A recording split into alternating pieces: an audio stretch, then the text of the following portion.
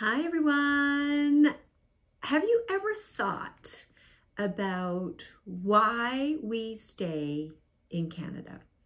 I'm sure all of you know somebody who has left Canada in the last few years.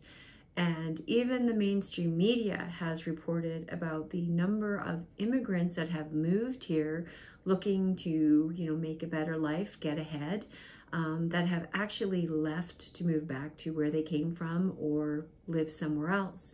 And it made me stop and think, because I have considered in the last couple of years as well about leaving Canada. And then it's always boiled down to, well, where would you go? And so many places are having the same problems that we're having and having the same fight that we're having.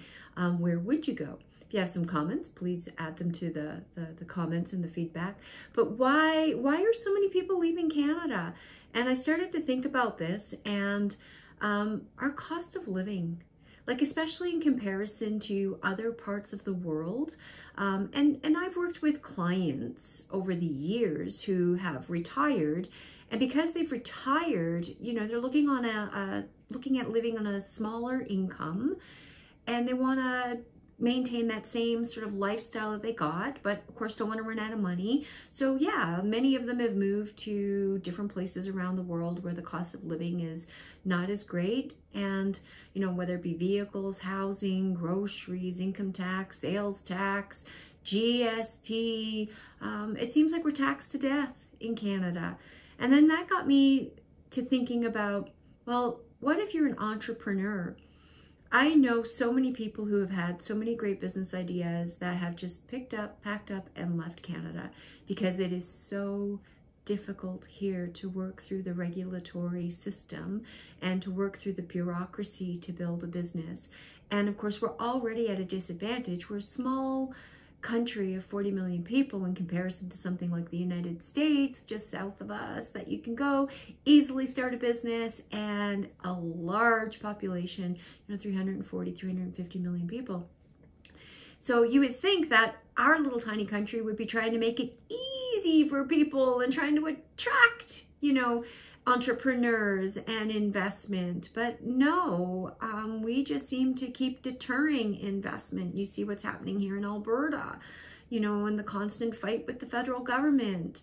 And, I'm not looking to subsidize businesses to come here. That's at the taxpayer's expense. Again, that's more expense to us, making things less affordable. I want real entrepreneurs, people who want to come here because, hey, the taxes are advantageous. We got a skilled labor force, which that is not even the case anymore. If you take a look at our truly talented individuals, those business-minded entrepreneurs, go-getters, they're all leaving. They're going south of the border. They're going elsewhere.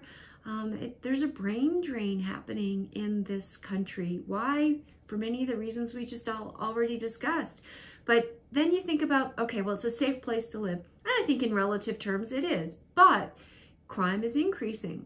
And we're seeing, shootings at malls in Alberta, like things that we never would have even dreamed possible 5 years ago. And now they're becoming like monthly events. It's not shocking to people to hear about this anymore. Drug use. I won't go downtown on the LRT here in Calgary anymore. It's not safe, in my opinion. And when people are on drugs, they are not in their right mind, which is disconcerting. People do things and they're not even really aware of what they're doing. Random acts of violence are now becoming a thing. Something has really changed in Canada, and the woke ideology, and I know this is around the world, but you see now what's happening in the Netherlands, you see what's happening in Argentina, you see what's happening in Italy, with a little bit more of a populist government that's coming into play, and people are waking up. They're becoming aware of the problems. They're saying no more mass immigration. No more woke ideology. They're changing how they present information to the universities and to schools. And everything here, we've have attacks on freedom of speech. We've got censorship happening at a government level, which is very totalitarian. This is not a free country. Free countries don't have those types of restrictions on law-abiding citizens who should be able to freely speak their opinion. Politics. You would think, we all want to think and believe that we have a choice in who we elect. But I know firsthand that we don't, because in order to get even into the system, there are gatekeepers. And those gatekeepers are very good at keeping people out. People like you and I who they don't want in their little elitist club because it would upset their apple cart. It is a challenge to their authority, a challenge to their power. We're not controllable. So very overregulated, very expensive, too large. Government has just gotten way too big and way too powerful. And there's really just no incentive for people. I have struggled with what to do next.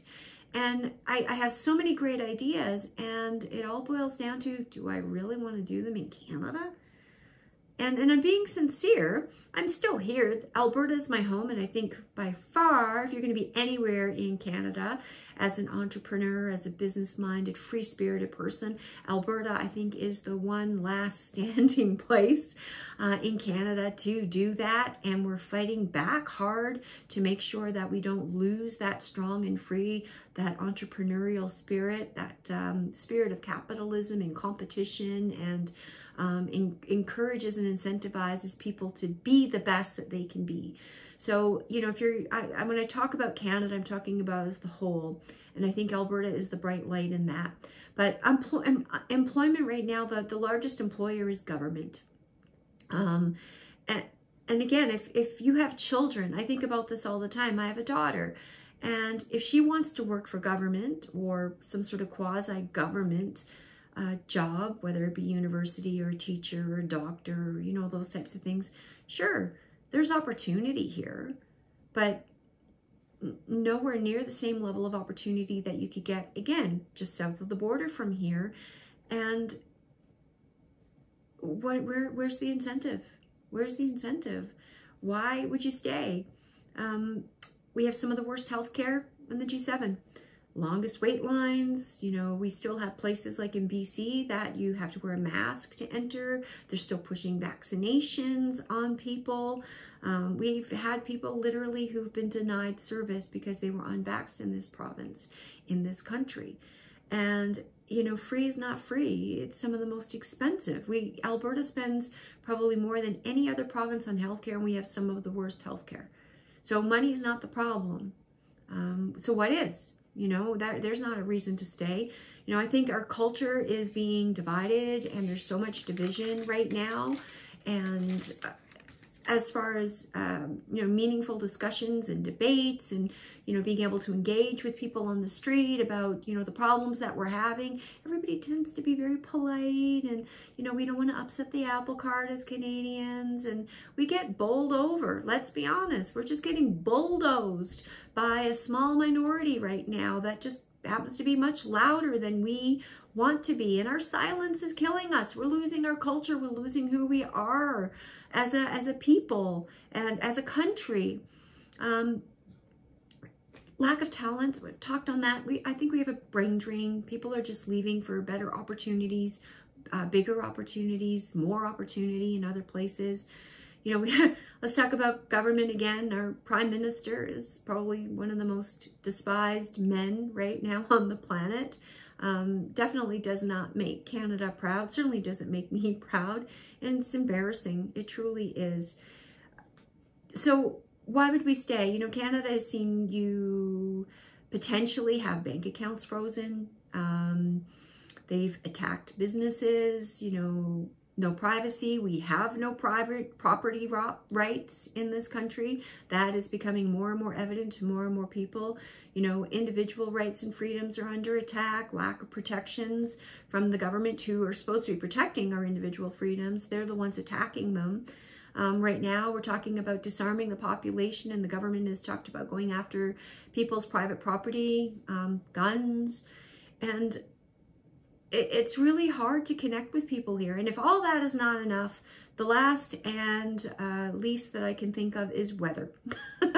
So, you know, with everything else, if we've got to put up with all of that, even if that's what's happening everywhere else, why not put up with it somewhere where the sun shines a little bit warmer, and it's far more pleasant and to get outside and do things all year round, as opposed to, you know, having to put up with shoveling snow and winter for 8 months of the year. So I'd be really curious to know if you have actually thought and considered leaving Canada, and why you have thought about leaving Canada. For me, the biggest one has probably got to be lack of opportunity here, because of government bureaucracy and regulation, and the fact that I have a daughter who, what am I leaving her with? Would I be better off to set her up somewhere else where she's got more opportunity, or do you stay and stick it out and just, you know, put up with what you've got? So be really interested to hear what you think, what you have to say. You know, I'm sure you've had friends, family who've left. Why did they leave? Do they go back and forth? Leave us a comment. God bless, and please don't forget to like, share, and hit the notification.